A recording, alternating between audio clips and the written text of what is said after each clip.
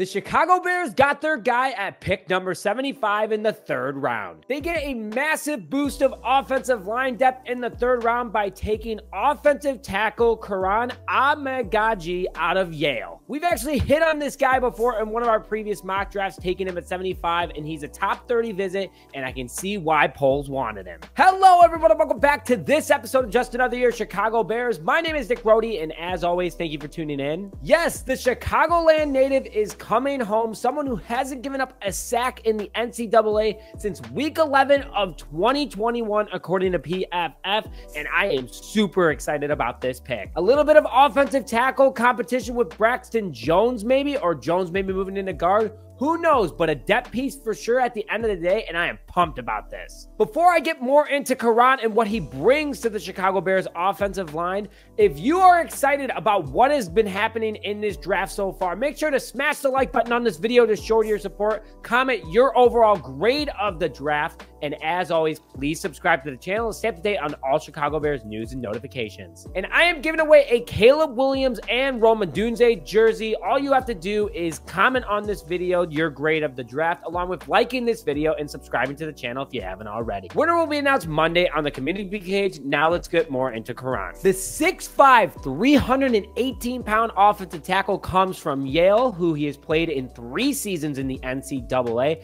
and like I told you, he gives up no sack. His last sack that he gave up was his rookie season in 2021 in week 11, and it was the only sack he ever gave up while playing at Yale. In over 1,500 career offensive snaps, he has only allowed 1 sack, 4 quarterback hits, and 11 quarterback hurries his freshman year, and 9 over the last 2 years, making 20 quarterback hurries in total. Penalties? 2. What makes him so special in the third round? If this guy would have played in all 10 games this past year, guaranteed you he would have been in conversation being first rounder. He is coming off an injury, but nothing wrong with that. Nothing serious. It was a leg injury that he fought throughout the season. Nothing major. So it's good to have him back, and we got an absolute steal of him in the third round. He got an 89.5 grade according to PFF, one of the highest ranked offensive line and the highest ranked one left on the board when the Bears selected him at 75. The Bears also brought him in for a top 30 visit, so they got to know him. So now that everyone they've drafted so far this year has been top 30 visits.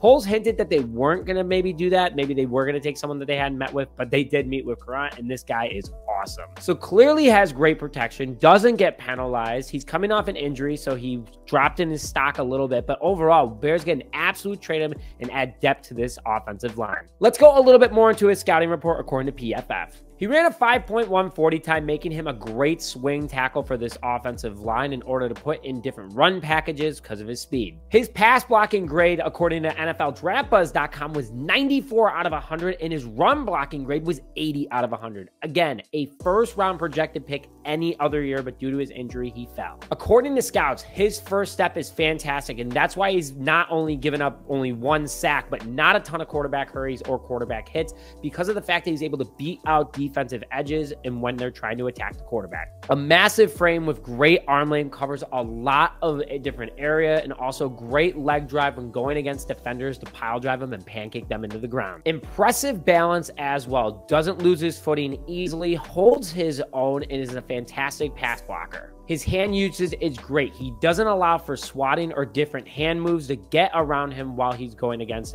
edges on a bull rush.